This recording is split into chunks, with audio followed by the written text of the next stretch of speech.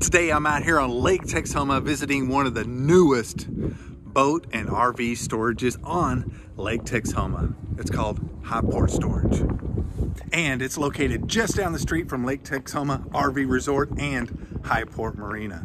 So you can store that boat or RV right here, and then when you get ready, pull it out, put that boat in the water down at Highport Marina, or pull it right over there and stay a few nights.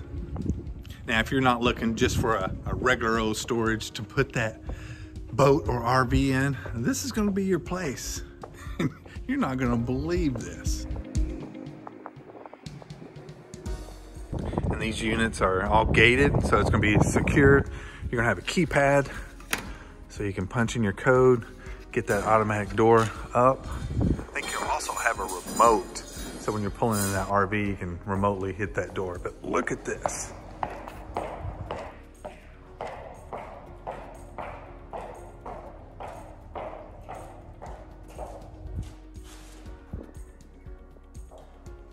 Freaking crazy. This isn't even the largest one.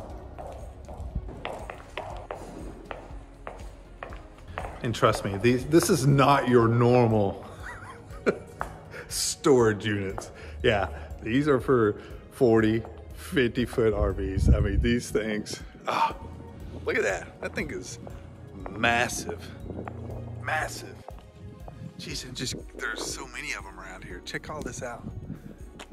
And there's a whole nother side to this. And every unit will have a light and electrical hookups.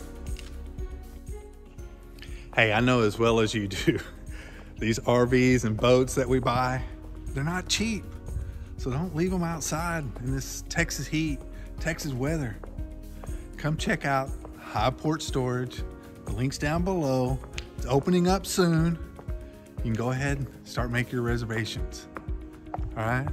If you have any more questions, shoot me a message.